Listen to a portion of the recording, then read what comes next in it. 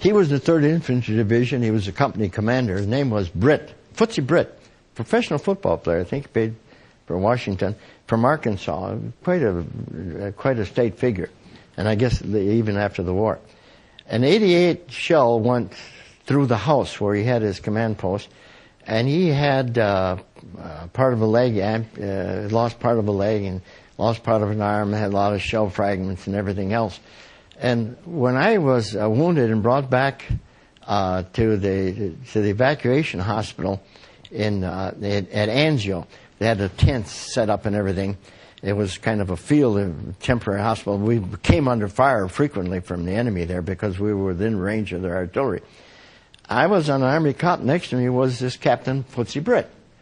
And the guy he was completely out of his mind, and he wanted to die, and he was absolutely demoralized. He was not only wounded, but his spirit and everything else was just broken.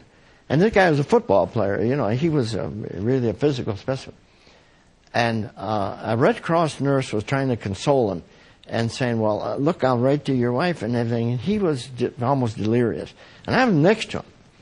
And to get over that quickly and get to the part that I think you referred to as being funny. The Germans shelled it while we were there.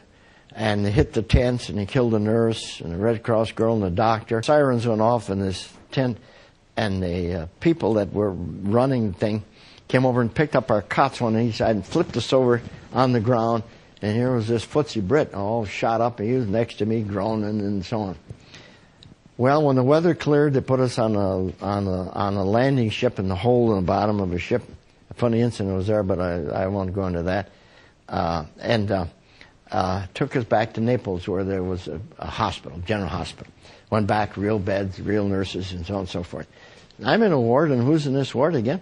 Footsie Britt, Captain Britt.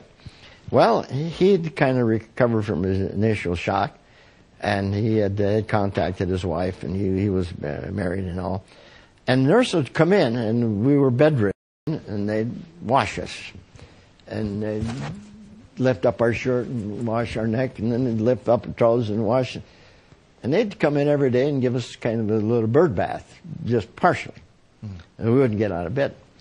One day a nurse came in and tell you how he'd recovered and even got his sense of humor back.